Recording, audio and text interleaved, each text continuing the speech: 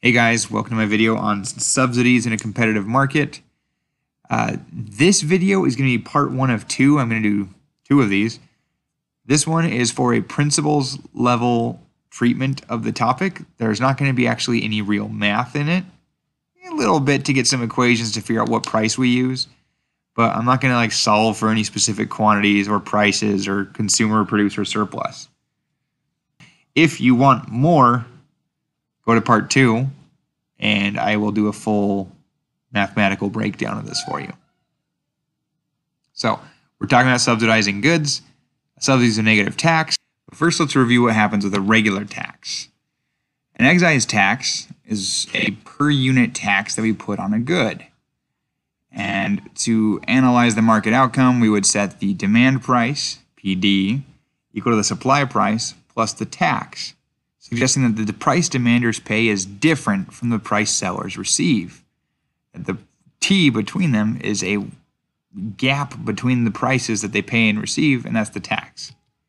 Now, sometimes you could model this as a tax on demand, where there's effectively a tax to demand curve that's less, in which case we get this wedge between the demand curve and the supply curve, which that wedge is T dollars high. Or you can model it as a tax on supply, in which case it's a decrease in supply, in which case you get this same wedge, T dollars high, between supply and demand. So I'm just going to ignore the idea that it could be either one of those, because it literally doesn't matter who you put the tax on. In a future video, I'll mention how elasticities determine who pays more of the tax. But for now, I'm just going to leave that wedge there in this equation. The demand price is T tax dollars more than the supply price. And so there's your separate tax amounts. So there's your demand price, there's your supply price. The amount between them is the tax. And so boom, there it is. Tax. All right, there's our review. We can remember some of the results from our previous videos. It's going to have lower consumer and producer surplus in an equilibrium. The government's going to collect T times QT dollars in tax revenue. And because QT is less than Q star, there's going to be a deadweight loss. This market is inefficient. I think we're ready to move forward now. So the review's over. Let's get to a subsidy. A subsidy is a negative tax. The government pays you per unit of a good, and it's usually something we do when we want to increase the consumption of a good.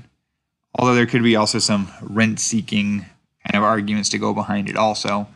But some examples, we subsidize education, we subsidize clean energy, we subsidize a lot of agriculture and food industry, we subsidize oil production.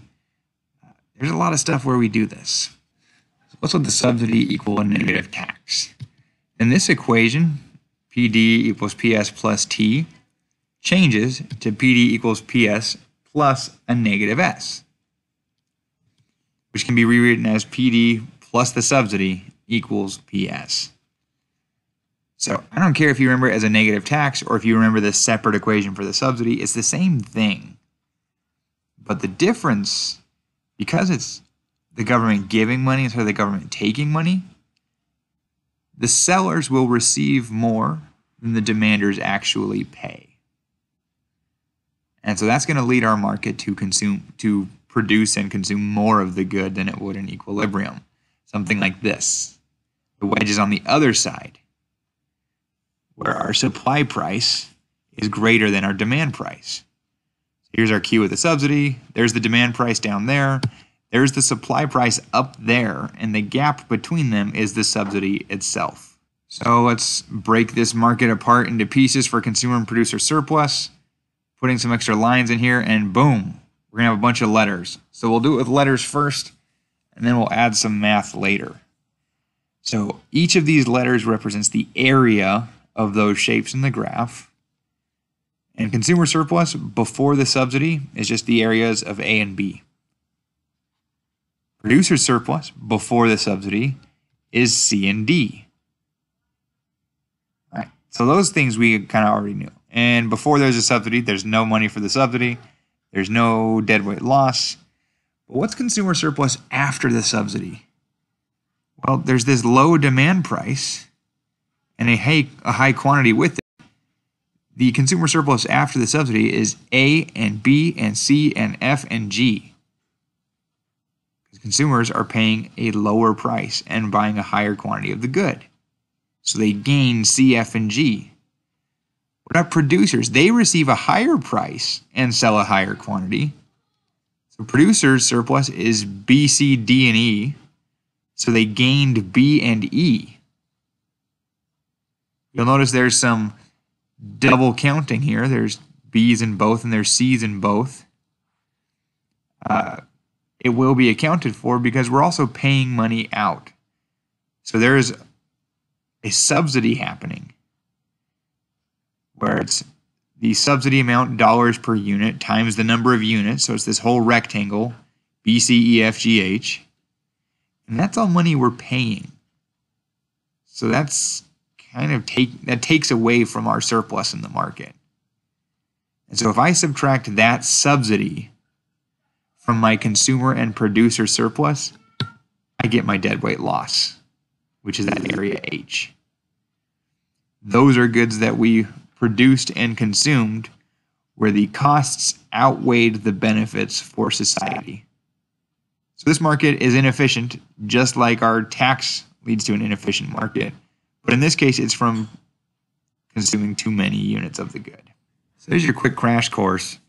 I'm not going to do any math in this video. I'm going to leave this one accessible to principles level work. But go ahead and watch for part 2, where I will do a full solved example just based on some equations for the supply and demand curve and a specific dollar amount for the subsidy. Yeah, that's all I got. Thanks for watching, guys. Good luck. Happy econing, and I'll see you next time.